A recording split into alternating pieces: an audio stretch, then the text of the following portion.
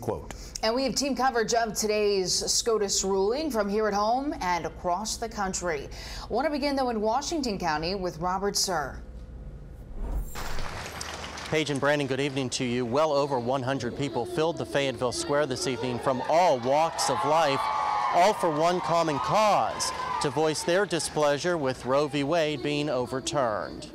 When abortion rights are under attack, what do? Stand up, fight back! In the shadow of the World Peace Fountain, frustration and shock filled the nearly 100-degree air Friday evening in Fayetteville from people outraged by the Supreme Court's decision to overturn Roe v.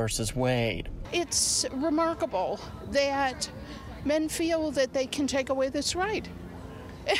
We've had this right for almost 50 years. Many voiced their displeasure not only with the Supreme Court, but also with state government that was quick to ban most abortions across the state just a few hours after the High Court made their ruling, leaving many in shock. Oh my gosh, how did this happen?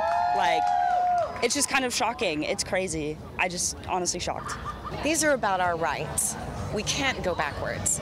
If you want to modify them, that's fine, but we can't go backwards. While the protests featured a majority of women, a fair amount of men also came to show their support, like Justin Struvant. We want to show that even in North Arkansas, we believe in abortion rights. We believe that abortion is health care and that women deserve the right to choose what they do in their family, and that the government should not be regulate people's bodies of any kind.